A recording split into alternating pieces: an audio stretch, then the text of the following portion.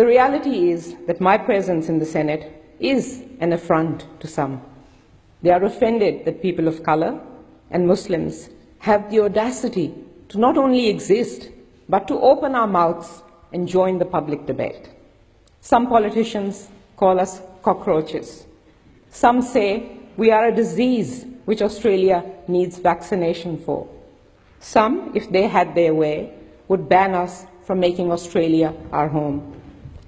So it is with great pride I stand here before you, unapologetically, a brown, Muslim, migrant, feminist woman, and a Green senator.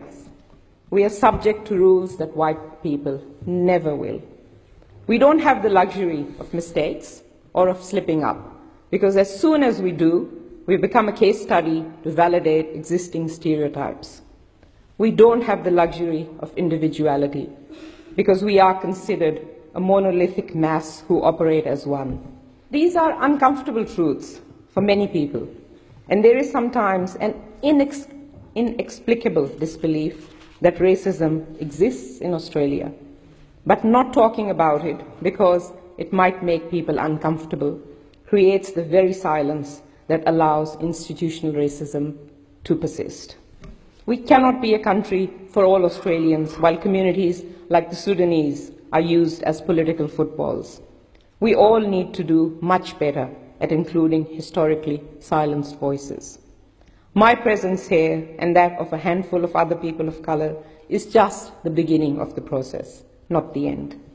I reaffirm my commitment to stamping out racism and sexism in every way I can. Let us have the courage, though, to acknowledge it wherever it happens.